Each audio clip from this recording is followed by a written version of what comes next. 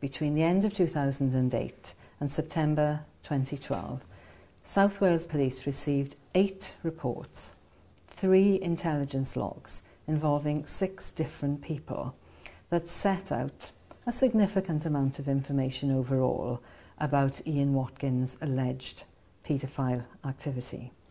Throughout that time, Ian Watkins was free to continue offending. So at the heart of this was bias against the first person who came forward, and the basic investigative actions weren't taken at that point, and they continued not to be taken until 2012. That in March 2009, Miss Mjadzelics produced her laptop and iPhone, and had they been investigated, a text from Ian Watkins would have been found, and that should have altered the perception of what she was saying.